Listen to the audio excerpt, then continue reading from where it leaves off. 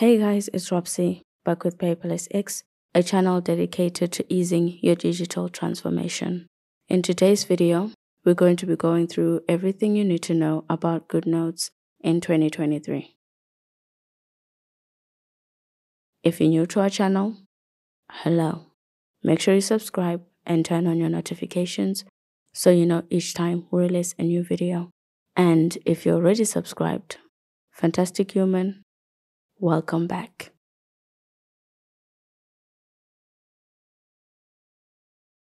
GoodNotes is a handwriting note-taking app that is available on the iPad, iPhone, and Mac.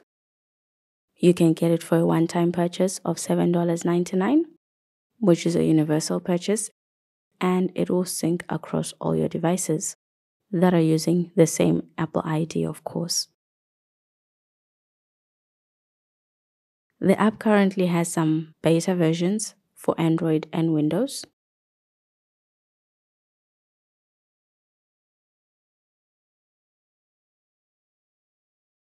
Though we're not sure when exactly they will launch. This review focuses on the iPad version of the app. GoodNotes is free to try for new users, allowing you to create up to 3 free notebooks in the app. That's probably enough to help you decide if you like the app enough to pay for it. When creating a new notebook in GoodNotes, you can customize it from a lot of page templates.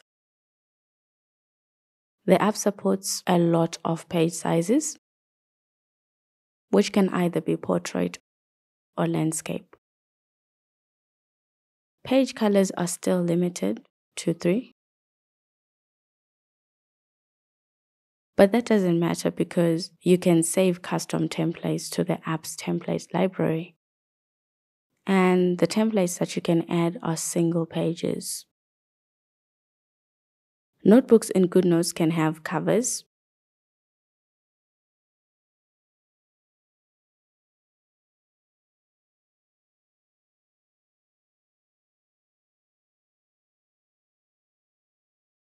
but I prefer not having any. That way, I can see the contents of my notebooks right from the home page, which makes it easier to find notes. We can now get more page templates from the in-app shop. It feels like they're following in Notability's footsteps here, and we can't help but wonder how much they'll copy. Generally, we support developers adding shops to their apps. It's a decent source of revenue, and it does save us from hunting digital stationery on Etsy, for example. However, there's not a lot to choose from for now, which is understandable because the shop is fairly new. GoodNotes has 3 types of pens: fountain, the ballpoint, and brush pens. I prefer the brush pen. It feels smoother than the fountain pen, which is very strange. Usually the fountain pen works for me. You can customize your pen tool to change its color and thickness.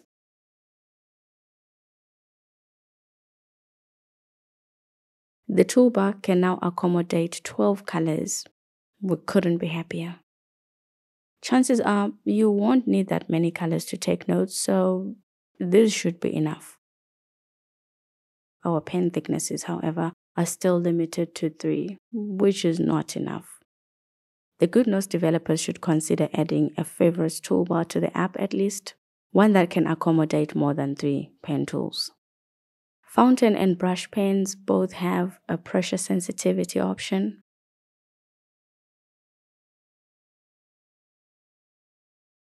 You also get tip sharpness for your fountain pen.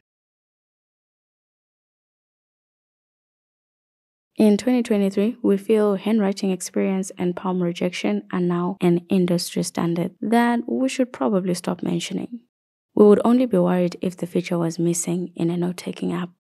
Just to be clear, you won't have any problems handwriting your notes in GoodNotes.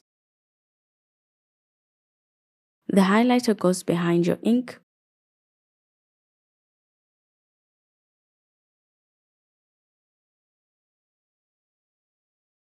and it does not dim your notes when layered.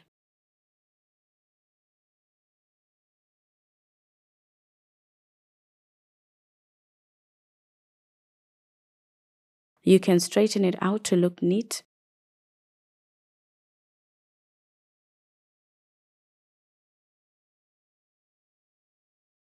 And we love that we can now have more colors for it on the toolbar.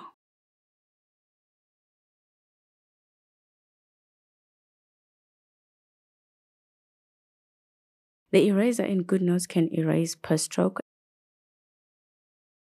and per pixel. It has 3 fixed sizes,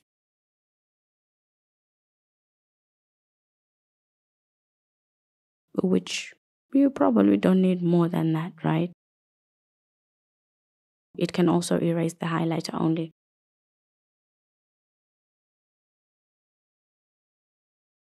Auto deselect automatically switches back to the tool you were using before the eraser.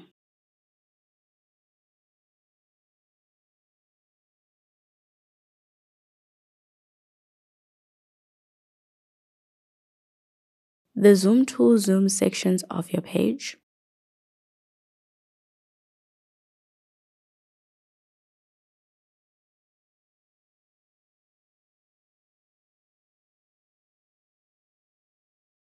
Though we feel zooming directly on the page is faster, a lot of note takers seem to like this. The app supports auto advance, but it is still not very accurate when moving down the page to new lines.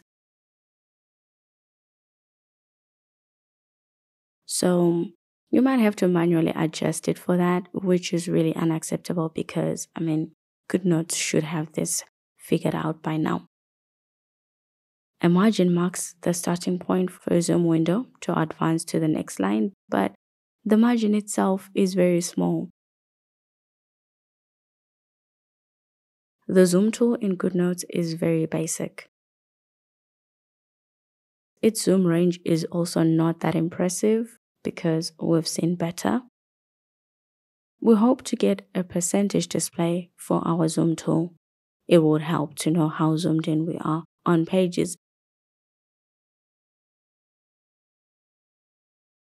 You can draw regular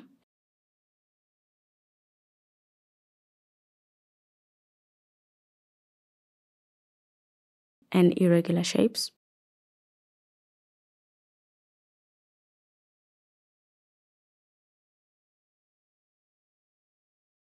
as well as curves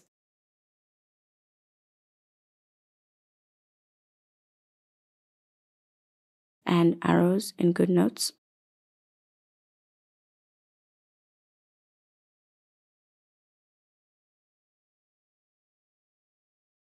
The arrows are easiest to draw in the app because they are a 2-part drawing, which is the most natural way to draw arrows.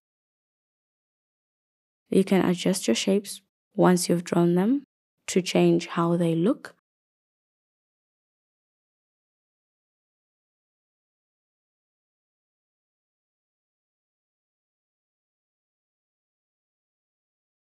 And their border color, which is not a lot of adjustment. Your shape in the app can either be auto-filled or not, with no option to switch between the two. And that's a bit limiting in 2023. We should be able to add or remove autofill with just a few taps. You also don't get any opacity options for your fill or shape.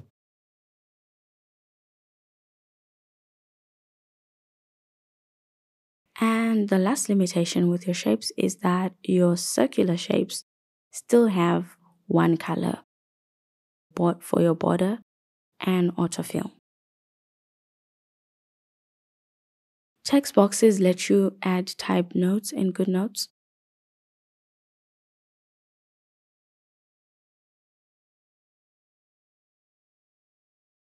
You can format your text to make it bold,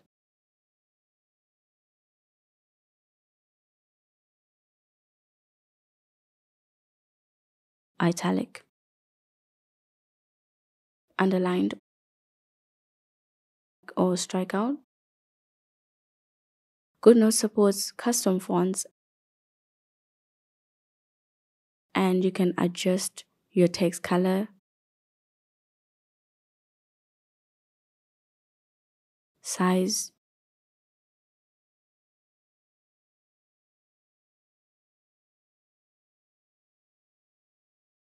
alignment,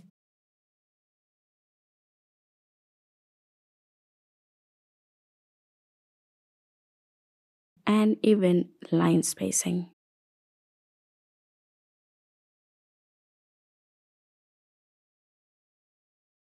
You can also customize your text boxes to add background and border colors. You can also determine how round your corners are, how thick you want the borders to be,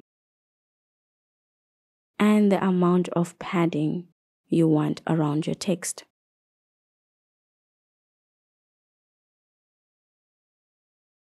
Shadows are cool. We've not seen them in any note-taking app yet, and we love them. They just add that bit of character to your text boxes in the app. You can save one favorite text box style, so all the new text boxes you'll be creating will have that look. We hope in the future we'll be able to add more, or at least edit the presets in the app. Because the app does have a lot of presets, maybe we could just edit those instead of saving new ones. GoodNotes also packages your web links really well. This is the best way to add web links in a note-taking app. GoodNotes supports PNG images.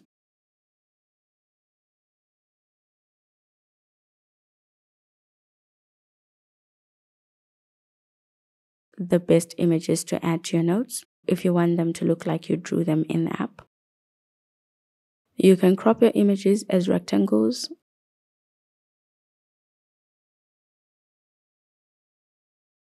or freehand.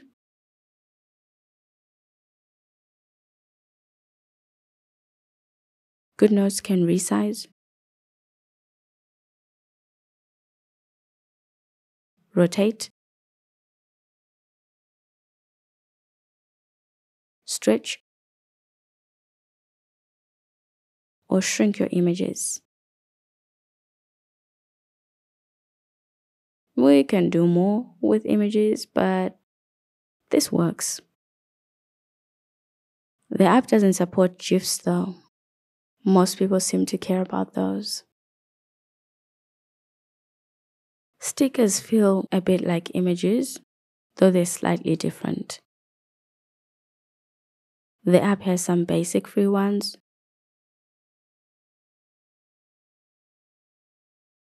You can buy some from the shop in the app.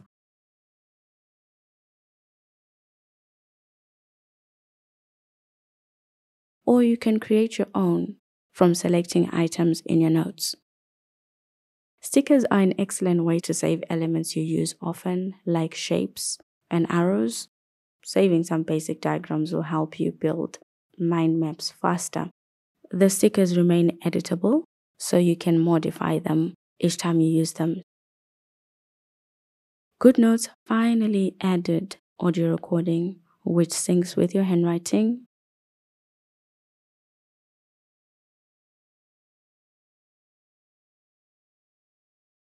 And somehow with your text.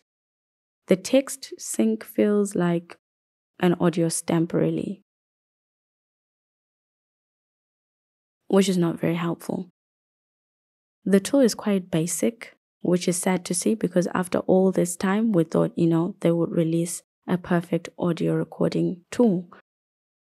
And when you tap your notes, you can't skip through the playback. We are happy to see audio recording in the app, but a bit disappointed from such a big developer.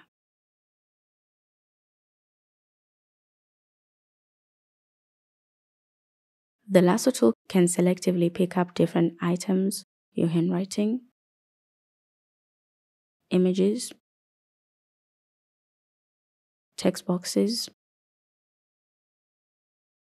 or combination of items on your page.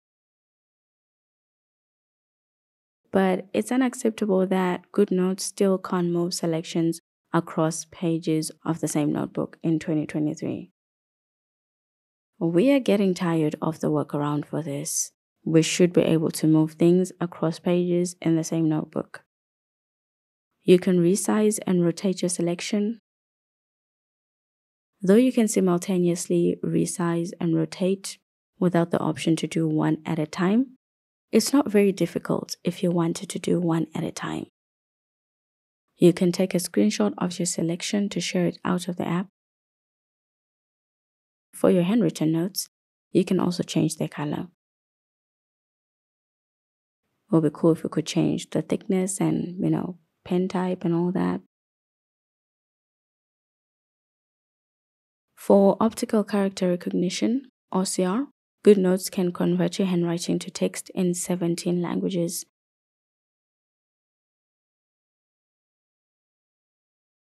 You can edit any errors before sharing the conversion out of the app.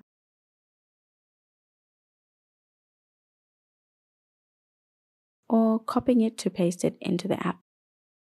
We are also tired of this two-step process for converting handwriting in GoodNotes. I probably feel that way because I have never appreciated the handwriting conversion feature in note-taking apps anyway. I tend to convert everything in a document or not convert anything at all. Still don't get this feature. OCR also searches through your handwriting, which is a use case we appreciate.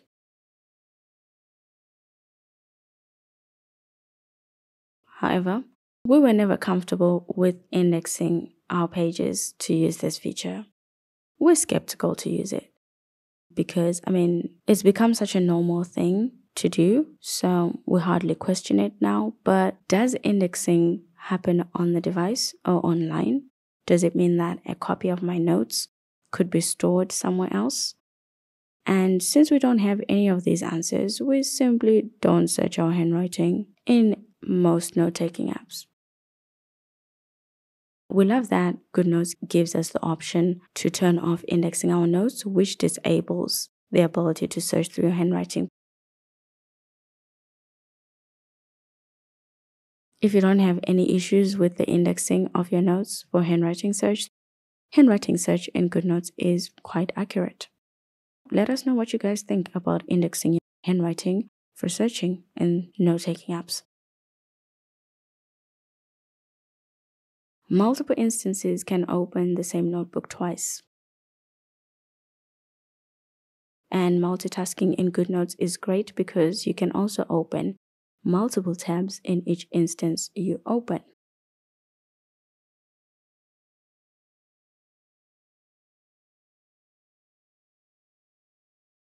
Dark mode only switches the user interface in the app. GoodNotes is one of the few apps still using false dark mode in 2023. We hope that will change. Your pages and ink don't automatically switch when you toggle between light and dark mode. Scribble works for instant character recognition if you want to convert your handwriting to text in real time. It's faster than OCR and seems to make more sense in GoodNotes especially. You can add scans to your notes using the iPadOS scanning engine. We don't recommend using it though because it creates massive scans that take up too much storage on your iPad.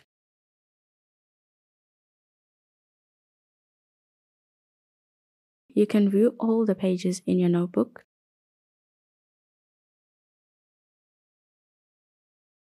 To add new pages. And we love how the app can easily copy page templates that you're already using in the app. You can also duplicate pages,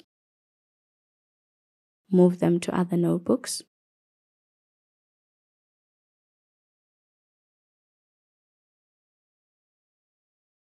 Selecting multiple pages lets you copy,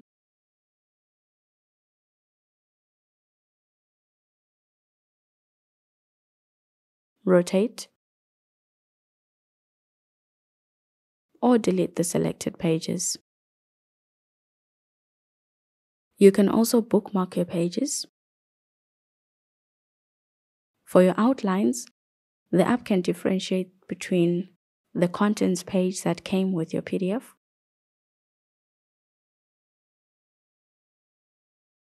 and the one you created yourself, which is very helpful. You can also change the scrolling direction for your pages. GoodNotes supports vertical and horizontal scrolling. It's unacceptable that GoodNotes still has such a primitive setup for navigating hyperlinks in PDFs. The developers should find a way for us to use hyperlinks without needing to deactivate all the tools in the app. I mean, smaller apps have figured this out already. Surely GoodNotes can. But yeah, it's really annoying that we have to deactivate all the tools in the app just to navigate hyperlinks and then come back to reactivate them.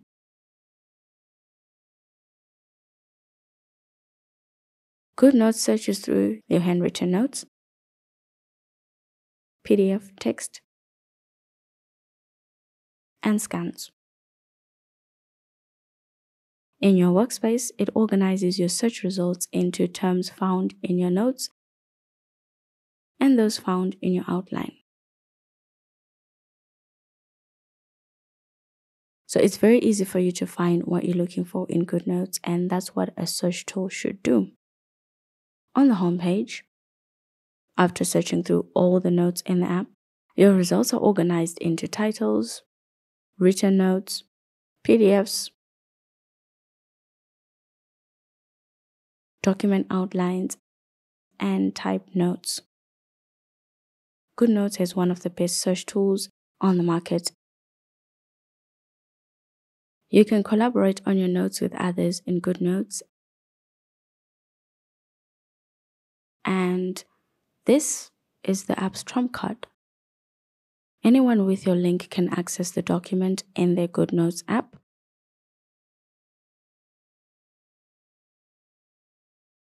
There's still little control over permissions and how much people can do with your documents. However, the developers have got a lot of things right with this tool. Collaboration is in real time, and you can see how many people are online at any given time.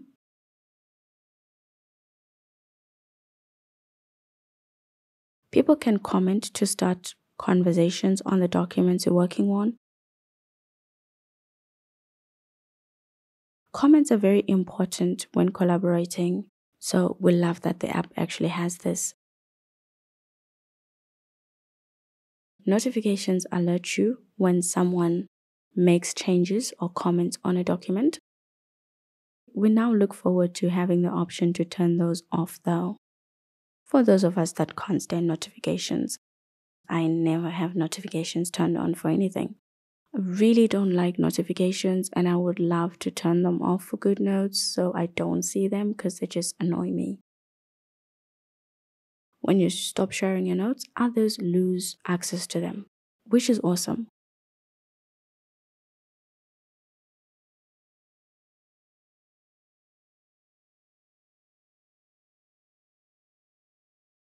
When you don't want to share your notes, you can simply present them, which hides your user interface so your audience can focus on what you're presenting.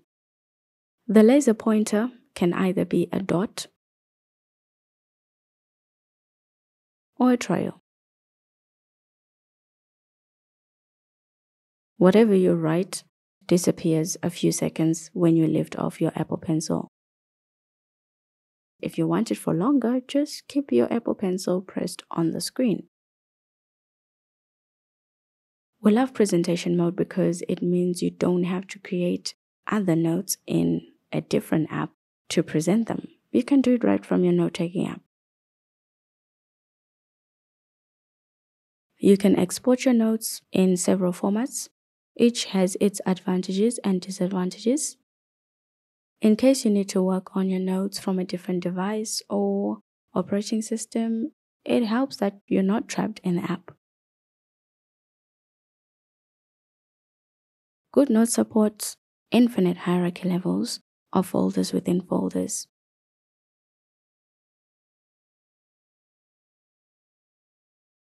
We don't like how the app organizes the folders though. It just feels like you are digging into a hole for something. After the third level, it's a lot of work to retrieve notes in GoodNotes with this setup. So we hope the developers can come up with a simpler way to navigate our folders.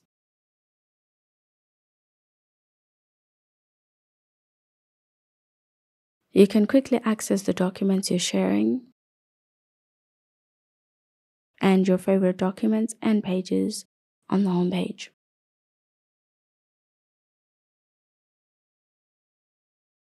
Your documents can display either as thumbnails or lists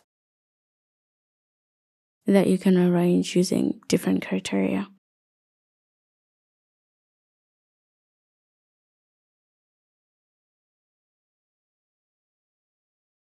It's exciting to know what developers are working on. However, it is very annoying when they publish experimental features as though they're new features in the app. A decent developer should have an option for users to opt in for experimental features, not shove them in our faces. It started with flashcards. We even forgot that they were an experiment. We're relieved that the flashcards turned study sets are no longer an experiment 3 years later.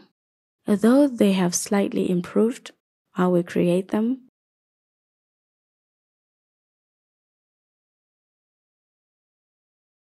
their spaced repetition is now inferior to what flashcards had.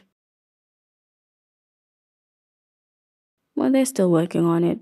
After experimenting on something for 3 years, we expect it to launch perfectly. That's not what we got with study sets, unfortunately. At least this experiment had a positive outcome, unlike the second experiment we got in GoodNotes. The GoodNotes community has been discontinued. Though it's a negative outcome, we're happy about it because we never liked the idea of a social media platform in a productivity app. It's counterproductive. However, the thing to note about experimental features is that they can just be discontinued anytime, and the GoodNotes community is evidence of that. Now they've added another experimental feature for body text. The app even has body text optimized pages where the text aligns with the line spacing of the page templates. Since they're experimenting so much, perhaps they should add an option for us to opt in for these experiments. Developers shouldn't force experimental features on users. And we feel Apple should probably have a policy on that.